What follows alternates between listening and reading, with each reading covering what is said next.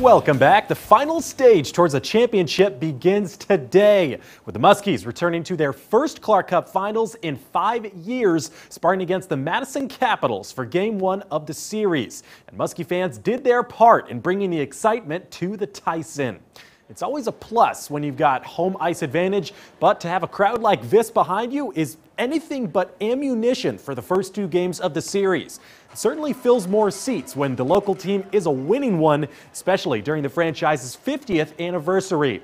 Aside from their marks in the record column, though, one thing is for sure among Sioux City residents: the Muskies bring the community together.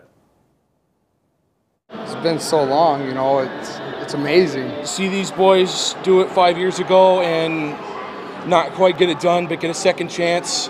Everything they're doing it for, the 50th anniversary, doing it for Matisse, doing it for each other, man. We're not just a collective of thousands of people sitting in different seats. We're one big unit, you know, we're a family, we're a community, we're Sioux City. Now to Game 1 action. First meeting between the Muskies and Capitals since October of 2019. Minute into the first period, scoreless game. Tender Alex Tracy keeps it that way, smothering the shot from Alex Dunlap in the 2-on-1. 8 minutes later, though, Capitals continuing to push it cross rink. Quinn Finley all alone, and he doesn't miss, flipping it in to give Madison the 1-0 lead.